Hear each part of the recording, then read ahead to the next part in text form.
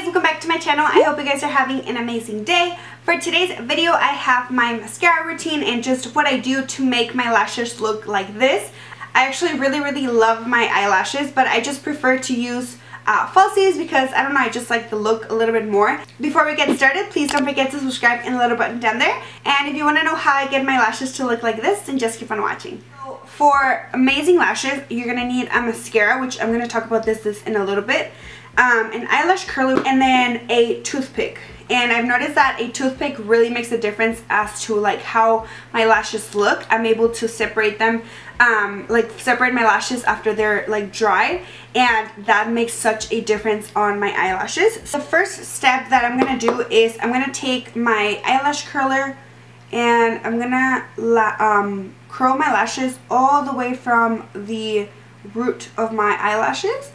And I'm just going to give a few like squeezes here, and I love this eyelash curler. This is from Sephora, and I'm going to go ahead and do my other eye. Sometimes you can actually heat it up with a little like lighter. A lot of people do that, and then they curl their lashes. I actually have an eyelash curler that I need to buy batteries for. But it's like a heated eyelash curler, and I remember buying it years ago because Christy Better, I think her last name is, she used to make like makeup videos, but now she's more like a fitness and vlog style videos. But yeah, she recommended, and that was like her holy grail. I think she still uses that like eyelash curler, and I remember I bought it and it was like super amazing. So yeah, I'm gonna link it down below if you guys want to check it out. It's an amazing eyelash curler. For today's mascara, I am picking the Essence Lash Princess mascara, and I picked this one up at Ulta. I believe it was $4.99, around that price. I'm gonna link it down below. It is the best drugstore mascara I've found. I know that I've raved about my L'Oreal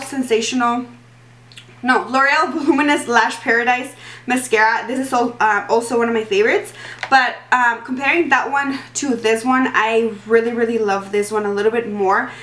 It just gives me a lot of volume and a lot of length as well, so it's definitely an amazing mascara. And for the price, I mean, you can't really beat $4.99 for a drugstore mascara. From the mascara too, obviously sometimes the actual like wand has a lot of like excess, so I'm gonna just clean it up a bit because I don't want to use a lot of mascara at first. I'm just using it at the roots of my lashes, and as you can see, the wand is really nice, and it goes from like smaller to a little bit more thick at the end. So what I'm gonna do is I'm gonna place my mascara on the roots of my lashes, and I'm gonna wiggle it a little bit and then up, wiggle up, wiggle up. And this is gonna help my root of my lashes look really dark. And then as I start seeing that my lashes start getting a little bit clumpier, what I'm going to do is I'm going to take my toothpick and I'm going to start separating them while the mascara is still wet. That gives me a little bit more room for me to like separate them while it's still wet. And then I do it at the end when they're already dried, because it also helps when they're dry. So right now I'm going to take a toothpick and looking straight on my mirror, obviously being very careful, I'm going to start separating the lashes from the root. As you can see, obviously the difference between the eye doesn't have any mascara and this one, obviously the length is there, and then the volume is going to increase as we put on more mascara. I'm going to take the mascara and then clean it a bit. I just don't like having a lot of mascara on my wand, because I mean, if I have a little bit of mascara on the wand, and you can see the mess that I'm already making, I want to take my time and make sure that there's not a lot of product on the wand. So I'm going to do the same thing, and I'm going to, doing on the roots, wiggle it up, roots, and then wiggle it up.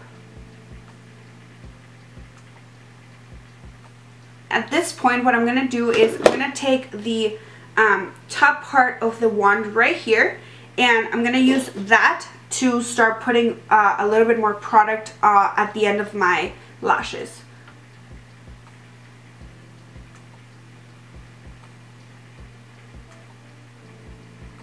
And then taking that toothpick again and separating them.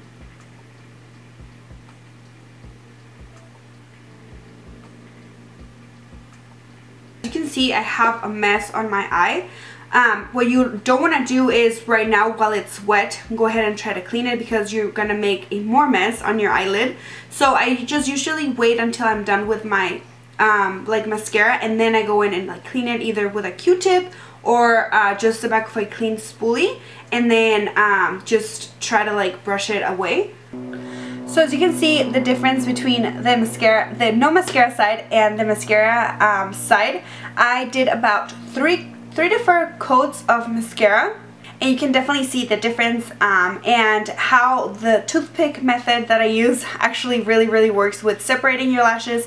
And the mascara gives you so much volume and length that I really do see like a complete difference on my lashes. I'm gonna go ahead and do my other eye and I'll be right back. This is how my lashes look with about 4 coats of mascara and my lower lash line. Now what you can do is you can also add some black liner up on your top waterline, and that can give you more of a fuller like lash line. But I actually don't like doing that because my eyes get watery because of my allergies, and then the like black liner transfers to my waterline, and then yeah, so I don't do that.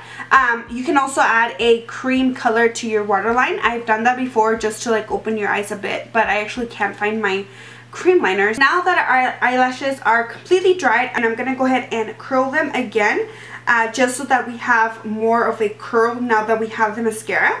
So I'm just gonna take my eyelash curler and make sure that we get all the way to our root, and that also like you put in all of your lashes inside the eyelash curler.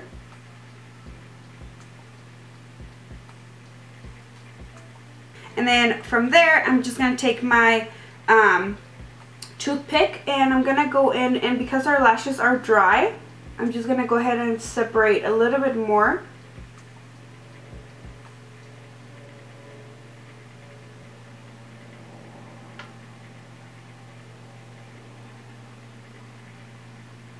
So that is it for my mascara routine. I really hope you guys enjoyed, and if you did, don't forget to give it a thumbs up and subscribe to the little button down there. As always, all of the products that I use in this video are going to be linked down in the description box, and I'll see you guys on the next video. Bye!